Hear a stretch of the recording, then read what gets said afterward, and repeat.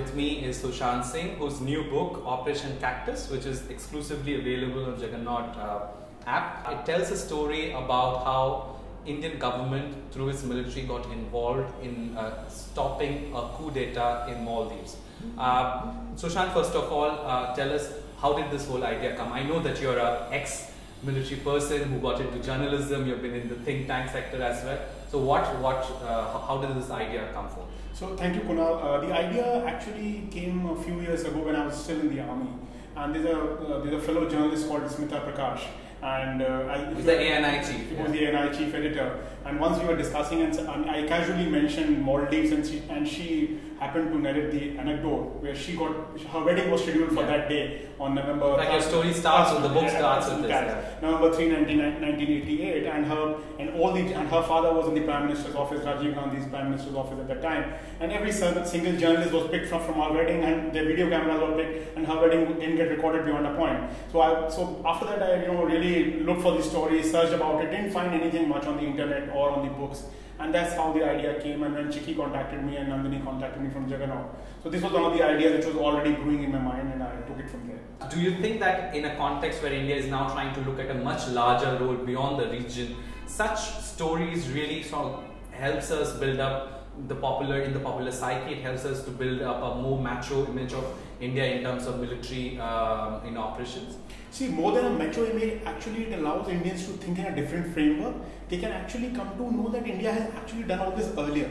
So, you can do this if you've done this earlier. It is not something unusual. Like when the coup happened in Maldives last year, when the democratically elected president was thrown out, Indians could have actually gone and sent a couple of ships or an aircraft carrier or a few flights of their fighters over the Maldives island and actually kind of send a signal.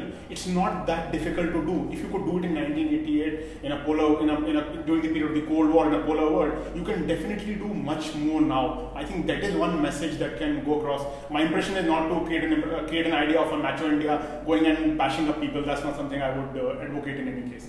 How has the strategic community or the military community responded to your book? I think the fact that I did not write it only for a military audience, but for a general audience.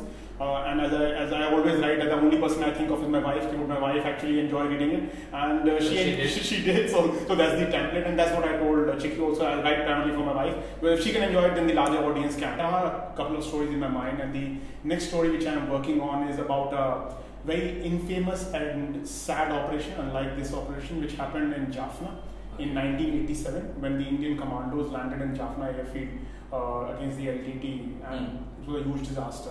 So how did they land at Jaffna, and how did they get out of Jaffna, and the kind of losses that suffered? So how are you adapting to this new medium? You yourself said you have to give photocopies to the main characters in the film. Yeah. So unfortunately, the writing doesn't change much. Honestly, as long as the brief is clear, this is what I'm writing, and this is what I'm going to do. This is what my audience is. So I'm not writing a book for an app, which is a serious theoretical treatise on India's regional adventures in the 1980s, and I'm talking with a big bibliography. It is not that kind of book. Probably that kind of book cannot be written for an app. This kind of book can be written off. Let's say if I were to do a book analyzing the militancy in Kashmir for the last 20 years, probably that would not be suitable for an app. It depends on what you are writing for, and what you are writing, and how you are writing.